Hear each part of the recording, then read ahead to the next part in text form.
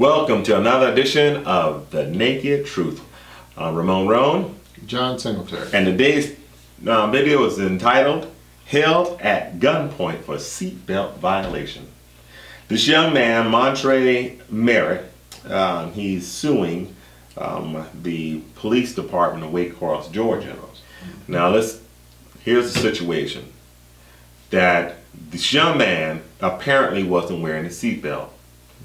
Officer Corey Gay, he pulls up and puts a gun to the young man's head.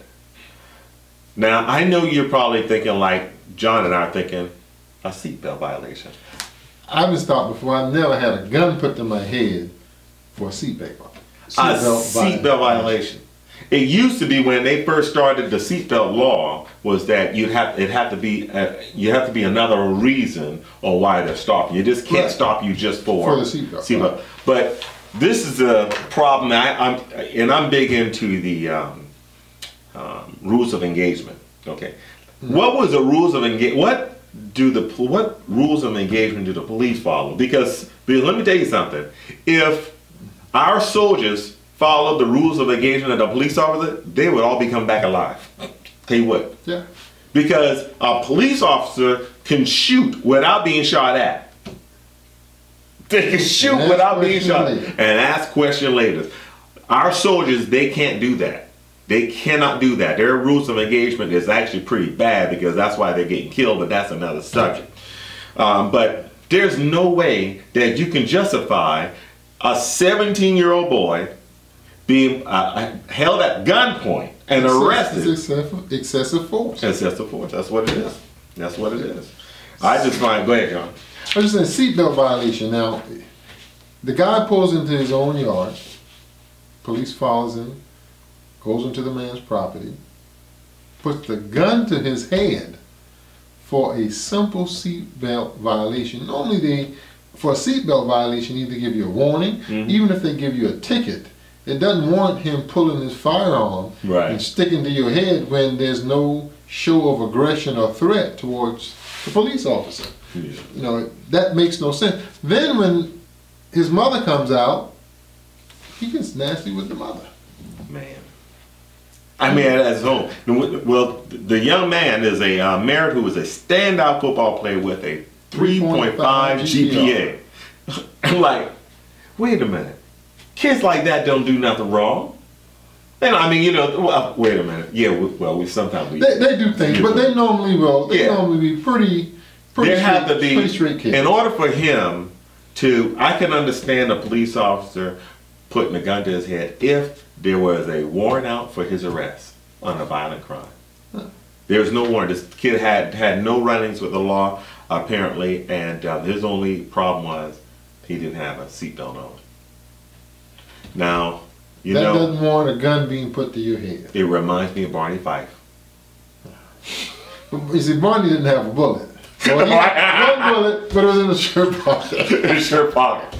But no, this guy, he's got more than one bullet. Listen, it is a unforgettable experience to have to deal with a white policeman in a town with questionable race relations to stick it to your head, or you have to look down the barrel simply because you had your seatbelt off. Now, breaking the law is one thing, but that's excessive.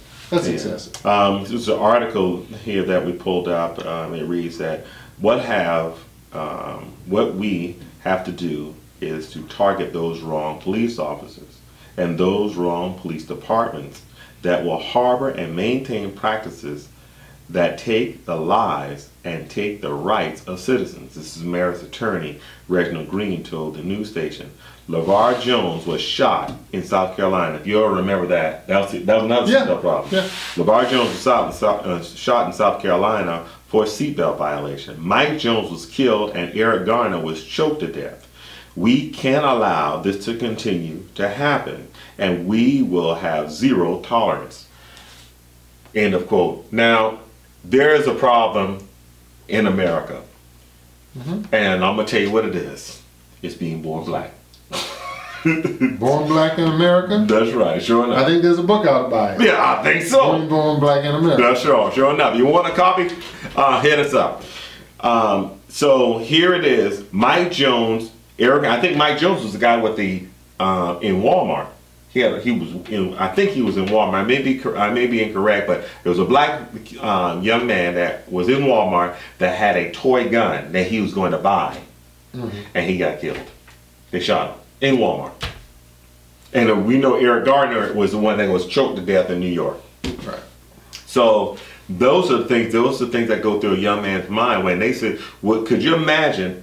What would be going through your mind if you had a gun to your head and you're thinking about Eric Gardner, Mike Jones, Mike Brown, the guy?